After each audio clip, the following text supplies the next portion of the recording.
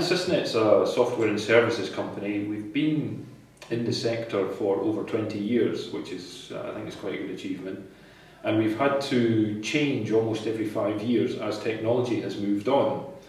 For the last 5 years, we have been in the mobility space, and we've tried to move from being service-only oriented to developing our own IP and developing a suite of products for sectors. And that is starting to pay dividends for us now.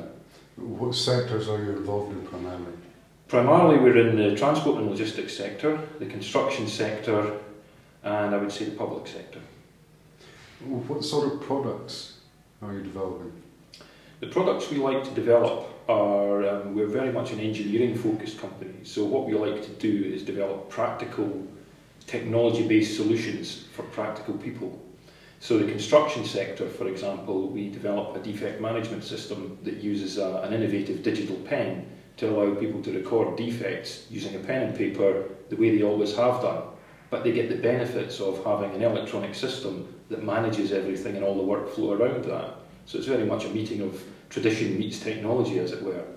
In the transport sector, for example, we use the same digital pen for load control for British Airways.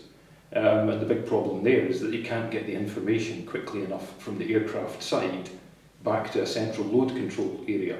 So again, and they need a signature. So again, we put in a very, for the user, low-tech solution where they use a digital pen, but some very high-tech software on mobile phones and transmission mechanisms to take an electronic image of what they've written, translate that information into computer speak and present it to the load control, central hub on a screen.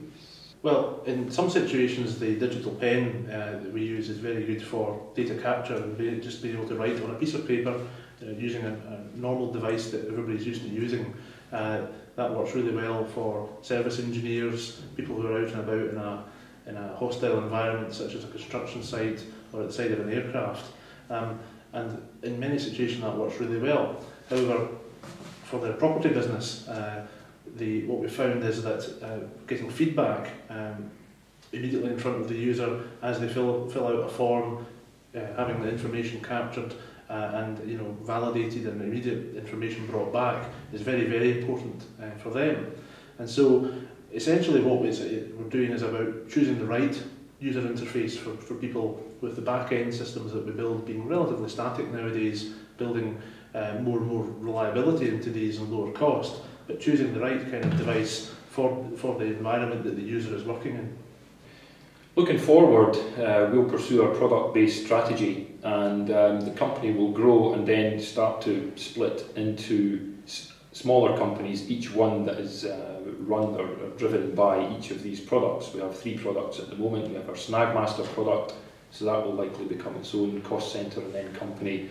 We have an innovative e-correspondence system that is launching on the market in January 2011. We see that going the same way. And we have something else coming in the middle of the year for the property market.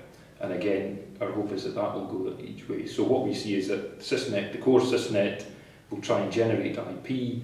That will then sell under a product name, which will then become a new company and grow in its own right.